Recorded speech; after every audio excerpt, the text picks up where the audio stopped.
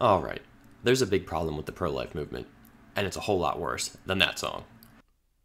In fact, what I'm talking about has nothing to do with abortion. The issue is they are not pro-life enough, which I will elaborate on more in a bit. The topic of abortion is one of the most contentious subjects in American politics, and some pretty extreme violence has taken place over it. Since 1977, there have been 8 murders, 17 attempted murders, 42 bombings, and 186 arsons committed against abortion clinics and doctors. This guy was shot in 1993 by anti-abortion extremists and lived to tell the tale until, well... To recap, he survived 2 extreme financial crashes before getting gunned down at church and had people celebrate his death. That's the American dream, baby. In all seriousness, anti-abortion violence has caused some serious mayhem and frightened a lot of people. But one side is not always the lone perpetrator. On the other end of the spectrum, we also have violence against pro-life supporters. If someone was raped and she gave birth and she decided to kill her 3-year-old child. Decided to kill her 3-year-old child. That wind-up kills me every time. This also happened. Go, one, come on, why not? 3, 1.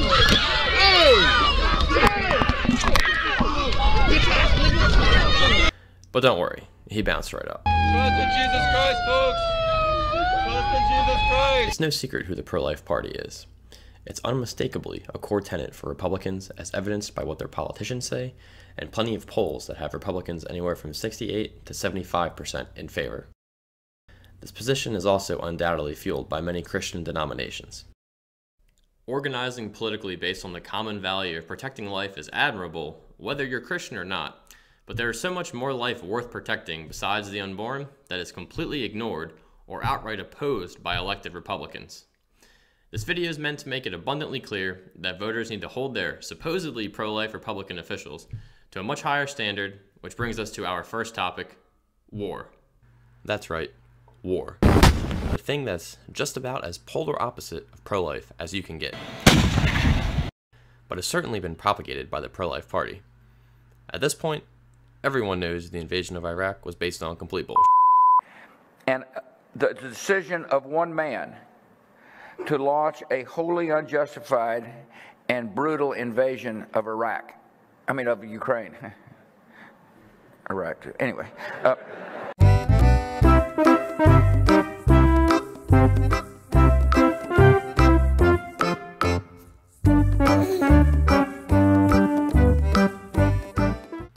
And it was started by a supposedly pro-life president. I was a pro-life president. Here's a fetus.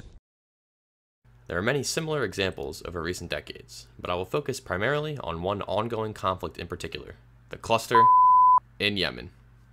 To summarize all too succinctly, in 2014, Houthi rebels backed by Iran seized control of Yemen's capital city.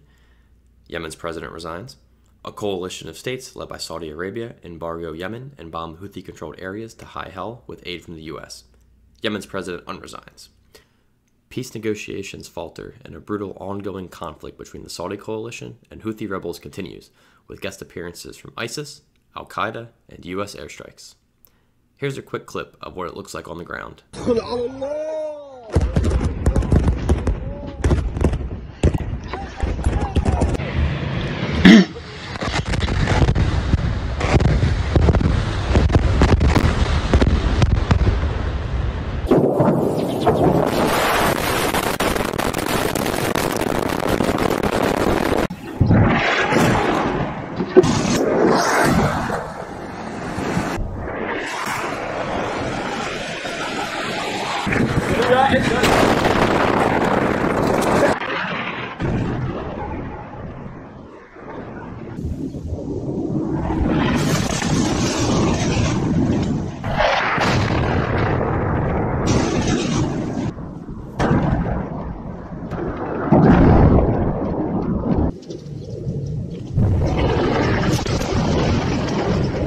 One might ask themselves, well, to what actual extent is the US involved, and how does it involve the pro-life party?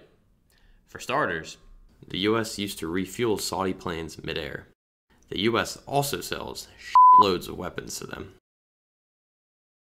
Our former internationally renowned, thick-skinned, strong-nosed commander-in-chief, Donald Trump, is very proud of all the weapon deals he helped facilitate. But if you look in terms of dollars, $3 billion, $533 million, $525 million, that's peanuts for you. Should have increased it. And what it does is it really means many, many jobs. We're talking about over 40,000 jobs. You're talking about jobs. What I'm doing, we've created an incredible economy. I want Boeing, and I want Lockheed, and I want Raytheon to take those orders and to hire lots of people to make that incredible equipment. Well, you understand? Yeah, no, I get it, but it's complicated stuff, and you're looking at jobs here at home and a lot of money for American companies versus what certainly seems as pretty atrocious. Now, we don't know everything, but we don't know. I mean, these are the decisions that you face as president. You know something is incredibly messed up when even Fox News refers to defense spending as atrocious. And they're correct. Too many of these weapons are used to massacre civilians, and U.S. support of the Saudi-led coalition helps perpetuate horrific death and destruction. Let's also not pretend that much of this money is somehow a great boon to your typical American worker. Much of it is going to line the pockets of the already obscenely rich defense contractor executives, shareholders, and pay the salaries of highly skilled engineers who would find other work in a heartbeat if these deals didn't go through. Look, I'm all for American manufacturing jobs, but not at the expense of killing huge numbers of innocent people. Anyways, let's concentrate for a moment on just what violent travesties have been carried out. From March 2015 to September 2017, the coalition bombed 356 farms, 174 markets, and 61 food storage facilities, in addition to also destroying dams and hospitals. On March 15, 2016, U.S. supplied bombs killed at least 97 civilians, including 25 children, during a double strike on a market in the city of Mastaba that is thought to have also killed 10 Houthi militants. One witness claimed the locals were opposed to the Houthi presence, but had no power to prevent it. And I mean, he's got a point. They have guns.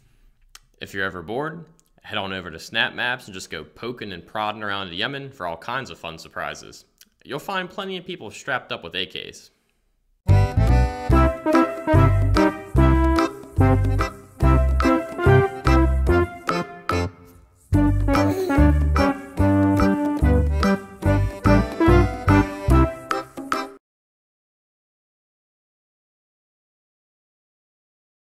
There also was the market bombing in Sada, which killed 51 people, including 40 children.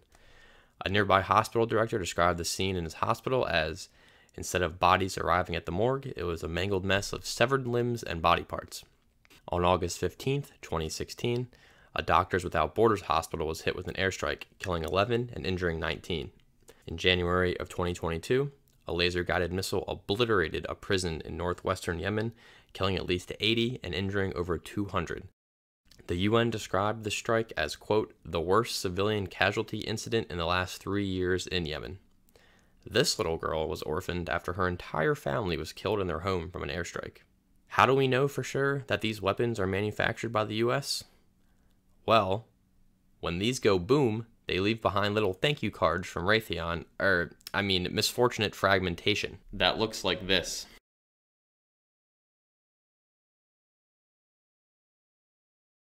I could go on for hours discussing the documented cases of mass civilian murder, but these civilian killings are not even the worst of it.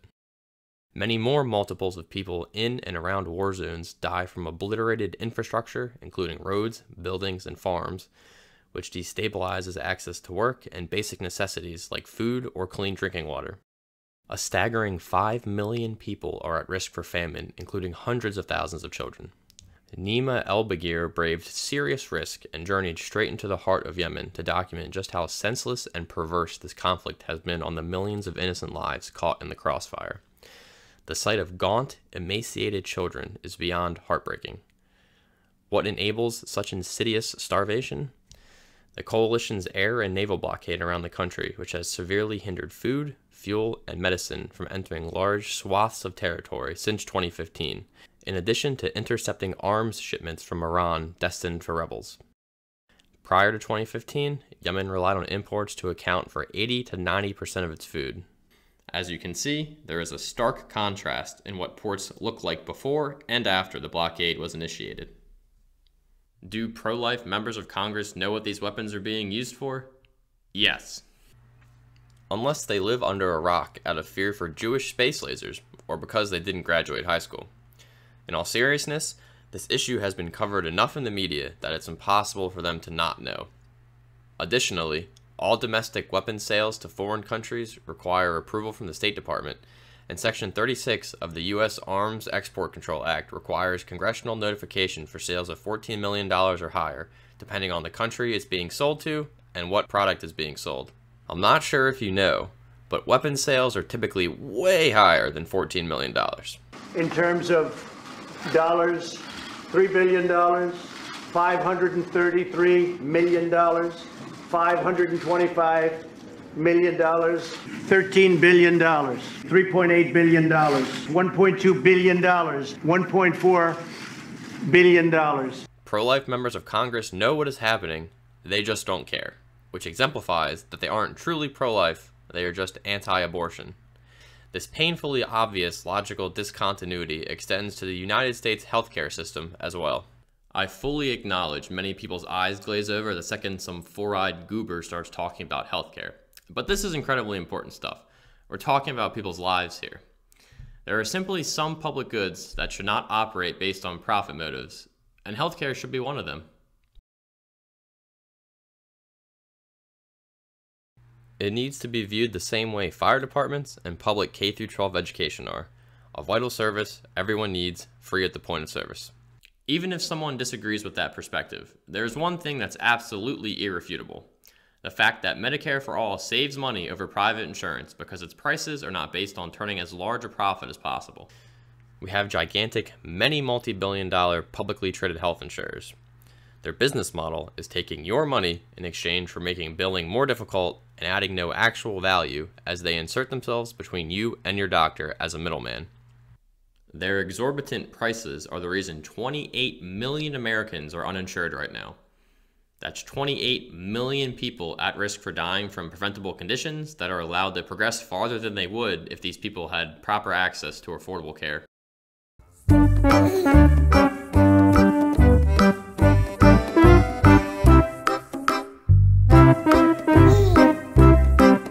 The 2009 study by Wilper et al., Health Insurance and Mortality in U.S. Adults, found that a lack of health insurance is associated with 45,000 deaths in the United States each year.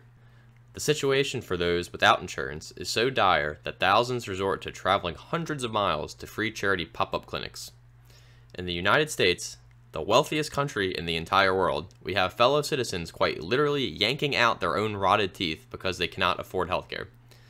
Even people with Medicaid go because of how the program drastically differs state to state in terms of coverage. This book goes into great detail on the subject. One interviewed Michigan man was diagnosed with a potentially fatal chronic illness as a child. When he researched moving to a new state, he was distraught to discover the Medicaid program where he wanted to go, in Arizona, did not even cover his disease. He also does not travel out of state for fear that his condition might flare up and the requisite urgent treatment he needs would leave him with an insurmountable pile of medical debt, since Medicaid is non-transferable between states. Thus, he is quote-unquote married to Michigan for his health care. Another person interviewed, Terry, had lived, worked, and received Medicaid in Ohio, California, and Washington. When she relocated to Georgia, the state revoked her Medicaid once she got a part-time job, which did not allow her to afford private insurance because she no longer met Georgia's income qualifications. As she put it, "This is the only state that has ever cut me off Medicaid because I have a job. Why cut me off for that? You know I have to be healthy to work, right?" Georgia is one of the many Republican-run state legislatures that did not undergo Medicaid expansion, which the Affordable Care Act enabled.